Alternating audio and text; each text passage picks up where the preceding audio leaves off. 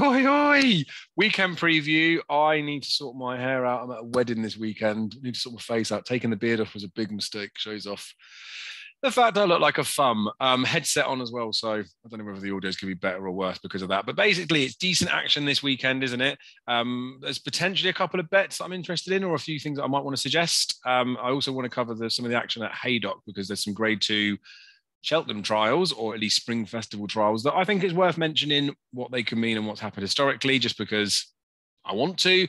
And then I'll give you my views on the Clarence House, but not much needs to be said about that. So we'll kick off with the Haydock stuff, and then I'll mention the horses that I fancy for bets. One of them could be in here, and then we'll do Clarence House Chase.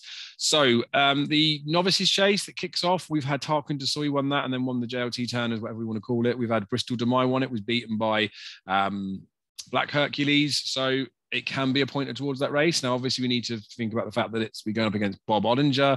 I still do think that Bob Odinger is not going to be as good over fences as he was over hurdles. He may not need to be to go and win this race, but maybe similarly to like a Big Bucks. I don't know. I can see this horse back over hurdles at some point, but it's very early in his career to be saying sort of things like that. But I've said it again. This race, though, do we really think anything's going to be challenging him? Well, no, we don't think the race looks very deep, the JLT, but potentially there could be something here that could run okay. Like Papa Tango Charlie was a big money purchase. Wasn't great over hurdles, really, but got that handicap mark, so they're able to exploit that this season. He's made a mark of 145 now. No real reason why he can't progress further, but whether he is fully 145 or not, I don't know. Shake 'em Up Harry was pretty good over 2 miles here at that course, this course.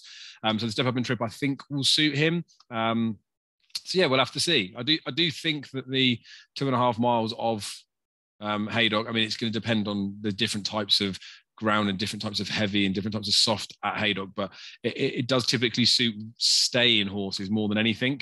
That sort of leads us into the Sky Bet Supreme trial, is it? Rossington Main Novices Hurdle, Grade 2 again. So I just like a lot of horses in this race will end up Ballymore bound or in the Mersey Novices Hurdle at Aintree, which is the 2.5 miler. So that's what I'm saying off the bat. Now, this isn't for me to say that I think John Bomb's going to go that route. Nicky Henderson won this with Amaretto Rose 2007. Amaretto Rose was third in a Supreme, beaten Fab. So the ones that he likes and the ones that he uses this as a trial for, if they go and win, they end up in the Supreme. Mr. Fisher did it as well, although he was absolutely clouted by Classical Dream. But there we go. I don't want to digress too far on that. Henderson has had another few horses in here that have disappointed. He's had a couple that have been beaten second in a Martin Pipe after. So let's just pray and hope that John Bon isn't a Martin Pipe horse, but that's not going to happen. Peddler's Cross did win this, won the Ballymore, and then went and won that Mersey Novices I mentioned at Aintree. Cinders and Ashes did actually win this race and win the Supreme, but that's going back to 2012. So since then, we've not had a lot going on and doing really, really, really well at Cheltenham. We've had Bright Forecast third in a Ballymore. That was the year that Mr. Fisher was beaten by Classical Dream. So would you say third behind Champ and City Island was a better performance than second in eighth in a Supreme? I'd probably argue yes. We've had Le Presiem was second behind York Hill at Aintree in the Mersey Novices. It's a Freebie was third in the Ballymore that year. So the point of me mentioning all that sort of stuff is that it's a Supreme trial in name, but not necessarily in nature, although Nicky Henderson would be using it as a Supreme trial. So you might see people banding about the stuff like I've said there, that lots of horses go Ballymore. John Bond's not going to be going Ballymore. Anywho, My Eye could be going Ballymore. He was one that I mentioned at a bit of a price for the race. I do worry this horse maybe is a bit of a quitter. Maybe doesn't show his best if he's going to get beat or if he's in a bit of a battle. So hopefully we'll find out more at Haydock. I do think Haydock will suit staying horses as well. So yeah, My Eye, I'm hoping will run well. He needs to do enough here for Harry Fry to warrant sending him to Cheltenham. We know that Harry Fry could be a bit precious of these horses, but I think My Eye is a Ballymore type. Obviously, Harry Fry had Neon Wolf that won this trial and then was second, beaten ahead by Willoughby Court. So not saying they're the same horses, but when you look at trainers using it for progression, I don't think Harry Fry is using this as a trial for the Supreme, whereas Nicky Henderson will be. Richmond Lake's in there as well, worthy of a mention. But really, there's 7 runners in the race. I think My Eye could he gets £5, could go close to John Bon, could beat a John Bon. John Bon carries 11.11. Zamdi Man, I think he was ultimately pulled up in the Ballymore. He carried, he was 5th in the Ballymore, I think. He carried 11 stone 11, last horse to do that to win this race, but not every year there's a horse that carries that 11.11. It's a penalty system, so blah, blah, blah. Don't need to say it really. But John Bon's got to give £5 to My Eye. I think My Eye is good for that. A friend of mine, George, who's going to be doing a preview us for the trials day next week, hopefully, he's messaged me and said that Ladbrokes and Corals are doing a fifth the odds the first 3 places. So it's a 7-runner race, but 3 places. So obviously you have to keep an eye on what the terms are. Like if it goes down to a certain number, they might remove those prices or at least those terms. But I think 5-1 might I sort of bet to nothing in here. I possibly won't be doing it myself, but like be the way that I would be more inclined, because John Bonnet 1-2, you just let him go. We're looking at it for a supreme section, aren't we? I did say that potentially could throw the towel in, so that's a tiny bit of a worry. But the race lacks any depth behind those, I suppose. So I think I could run well. But if you're that way inclined, I say the 7 runners normally put people off the each way punt, and you could get on with Ladbrokes Corals, but sit back and just watch the race. Then we've got the Unibet Champion Hurdle Trial, the Grade 2. The only horse that's won this and won at the festival was Ingles Dreavery, won the Stayers Hurdle. So again, Haydock leading its way to being horses that maybe prefer a bit further. We've had lots of horses that have won this and then placed at Cheltenham in the Champion Hurdle. Let's not forget that. New one has done it. Rooster Booster was beaten favourite in there. There's a few. So yeah, it's a nice enough trial, but at the end of the day, Tommy's Oscar comes in here as the highest rated. I think he's probably one of the highest rated hurdlers Britain have got anyway. Gets £6 from the top weight, gets weight from Garro de Julie as well. So on these terms, should win. No reason why not. He's an 8-11 poke. You'd expect that, but is he really going to be winning a Champion Hurdle? Nope. But then there's not much depth behind Honeysuckle, really, is there? So never know. Could be a little marker for him to come 3rd or 4th.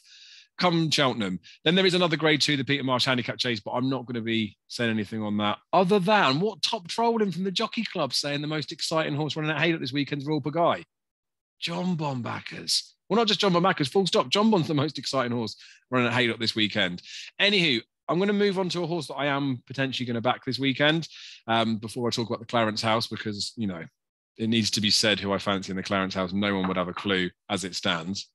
Fancy an odds-on poke. Anywho, there's a horse that was entered up at Ascot, and I wanted him to run at Ascot, to be honest with you, and I wanted to back him at Ascot, mainly because there's a horse in this race that doesn't scare me, but hopefully he's going to give us a bit of a price, but makes me think more than I want to think. But Marble Sands is the horse that I like. Marble Sands is a horse that probably needs to be ridden more prominently than he has been in his last 2 runs. I thought first time up, I'm not saying that people aren't trying, but I thought they could have won with him if they wanted to. Should have kicked on a bit sooner. And then the race at Newcastle as well, I backed him because Lily was back on. I thought that Lily would be more prominent in there. Possibly should have waited to back it in running. But yeah, left it too late to ask him to get there and was never going to really beat Mr. Glass anyway. But he's only been given a mark of 117. I think he's much, much, much better than that. Now, this isn't a handicap, so twofold. Are they going to save him for a handicap, or could he win this, go up a few pounds and then dot up in a handicap? I think he could. I think he's much better than 117. So he would rate a fairly strong fancy this weekend. Now, I talk about value in my entry points, things like that. I haven't quite done it with this race, but there is one horse in here that is going to make a valid battle for the market. Is Outlaw Peter for Paul Nicholls. Now, this horse, if you actually read through its form, was 9 lengths beaten in a bumper at Navan by 3 Stripe Life. So that'll do us, won't it? Then he's won his bumper at Worcester, and he won okay, to be honest with you. Stayed on, looked like just a typical stay-in horse for Nicholls. Then they ran at Exeter where they stepped up in trip. The vet represented that he was found to be lame after the race, but he was only beaten 4-ish lengths. Was fairly keen in the race as well, so they dropped him back in trip after they actually ran him against Constitution Hill. That was the Andy Stewart race as well, so I think a lot of people fancy him there. He was 5-1 poke in there. He ran okay. If you take all the numbers as they are and say that My Eye potentially could be a 130s horse, and this horse was like another 17 lengths behind that, he's rated 117, so maybe he's about right on his rating, but I don't know. It was lame that time before. Whether they went all out at Sandown or not, I don't know. Probably wants further, even though that race would have suited a stayer.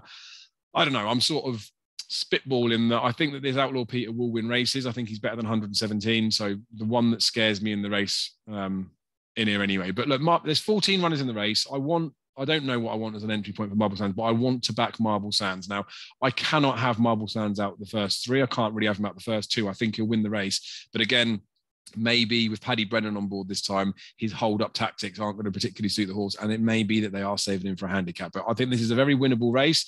Obviously, if I'm looking to steam in and looking to do an each-way bet, I'm really going to want to be getting a bigger price than the place terms. So it'll probably be a fifth of the odds, won't it? So it'd be 5-1 plus. We'd be going for that, but I wouldn't mind taking a little bit under just to get some cover in there. But yeah, basically, I've waffled enough on this. Marble Sands is one that I want to back this weekend, and I will be in one way, shape, or form. If Outlaw Peter wasn't in the race, I would be hammering Marble Sands win only. And it might be a bit of a stupid thing to do, given that I think he'll definitely place. But if Outlaw Peter wasn't in here, I'd have Marble Sands short.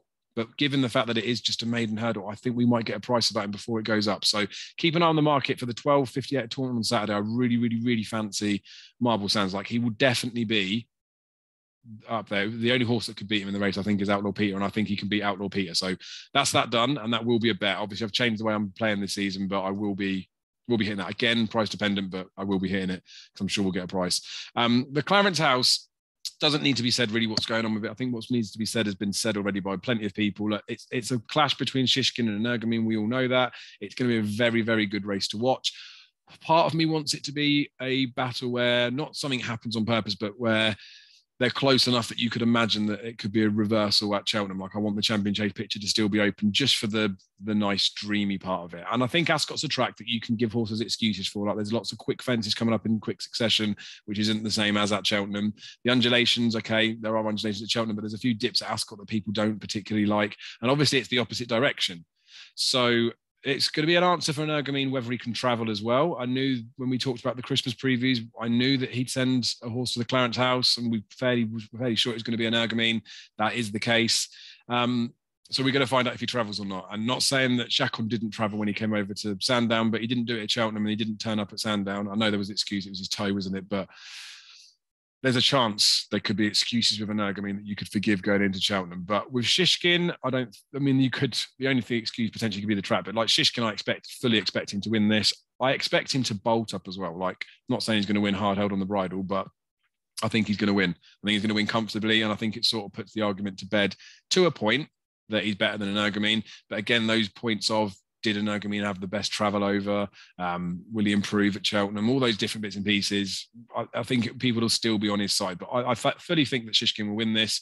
Hopefully they both just get round and there's no incidents throughout the race for any of the other horses or for these to make like race affecting impacts, like Shishkin's apparent flat spot or Nico's flat spot or making mistakes at flights, all those sort of things. We just want to see a clean run race and basically get an answer to who's the better of the two of them. Do I think that Willie Mullins would have left some work on Energumene from this to Cheltenham?